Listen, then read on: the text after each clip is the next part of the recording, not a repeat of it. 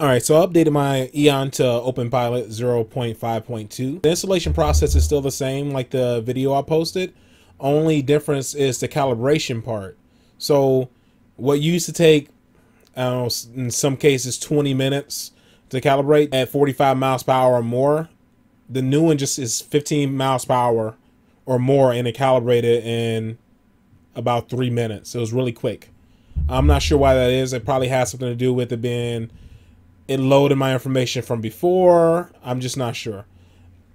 But the differences I'm seeing is there's less like lateral wobble with the steering wheel, but I'm also getting a little bit of how do you say, ghost braking, where if a car's in a lane to the right of me and there's nobody in front of me, it seems to, it'll slow down and then speed back up and then slow down, almost like it's more hesitant. Maybe it's a safety issue they implemented for better merging and things like that, for when a car merges over for the stop or something. I don't know. Also, I feel like there's a larger gap.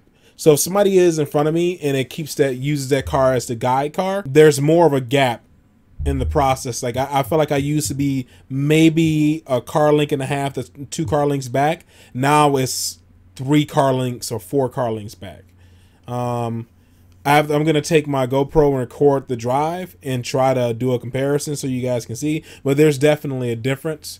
When it comes to turns and things like that, I feel like it's better.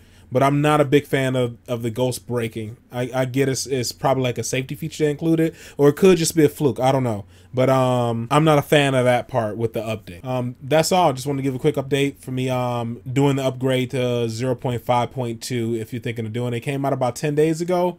I'm a little late to it, but yeah, before you update, you might have the problem if you have a Prius Prime with the ghost braking.